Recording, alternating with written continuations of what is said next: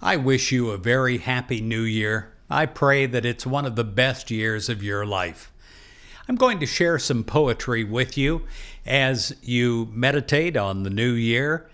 This is a wonderful piece. It's called This Is the Year. It's by Russell Kemp.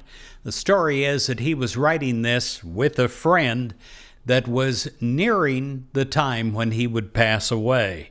And they were writing it for people to realize the incredible gift that God gives us, the gift of time. Wonderful, wonderful, fortunate you. This is the year that your dreams come true. This is the year that your ships come in. This is the year you will find Christ within. This is the year you are glad to live. This is the year you have much to give. This is the year when you know the truth. This is the year when you find new youth. This is the year that brings happiness. This is the year you will live to bless.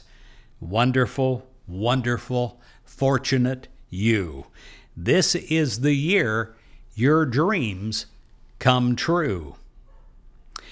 Another favorite of mine is called Book of the Year. It's by Elizabeth Landwehr. Beginning like some lovely book, the end of which I do not know.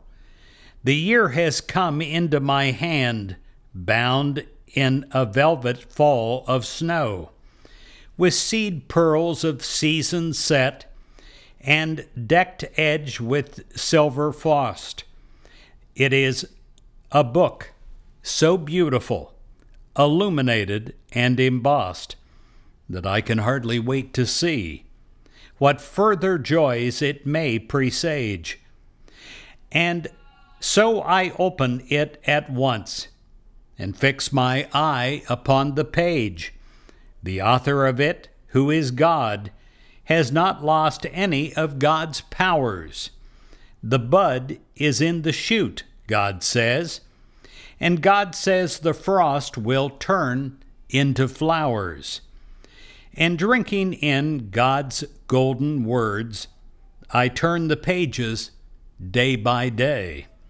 The snow will vanish soon, God says. God says, green grass is on the way. And while the future smiles ahead, read not in haste, God seems to hint. The year is like a lovely book, and each hour is a testament. My dear friend, Happy New Year to you. I truly do pray that this is the best time of your life yet.